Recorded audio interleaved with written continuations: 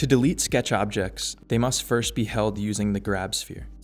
Simply reach out to intersect the grab sphere with the object or objects you'd like to delete, squeeze the hand trigger, and press the red button on your drawing hand controller. Increase the size of your grab sphere by toggling up and down on your drawing hand toggle. This allows you to grab and delete multiple objects at once, or reach sketch geometry that is far from you.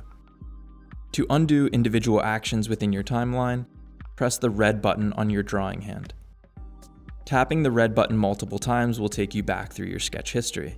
Using the toggle on your non-drawing hand controller, you can also easily scroll through your action history. A clock is projected above the toggle.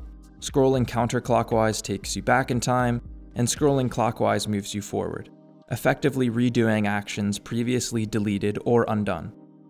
Take a bit to practice deleting objects, undoing those actions, and sifting backwards and forwards through your sketch timeline.